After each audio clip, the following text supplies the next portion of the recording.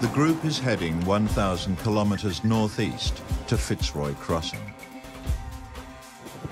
The town and the surrounding valley has a population of around 3,500. Death and violence caused by alcohol was rife here. But as the group will now discover, this turmoil was before the women of Fitzroy Crossing rose up to give hope to a town that had little. First of all, I'd like to welcome you to Bunaba country.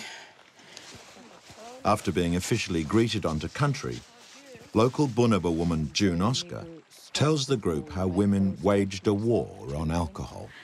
We couldn't continue to live in a community that was just being decimated by alcohol. And every aspect of life, every facet of life was being affected.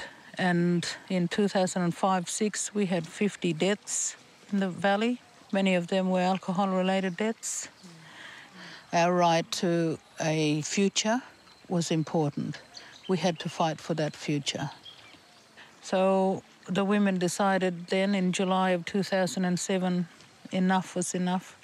We want to pursue restrictions on the sale of full-strength alcohol. In the first campaign of its kind, June and her supporters won. Full-strength takeaway alcohol was banned in Fitzroy Crossing. The impact was immediate. Within the first 3 to 6 months, we saw the presentations at hospital from 85% alcohol-related injuries dropped to 25, 15.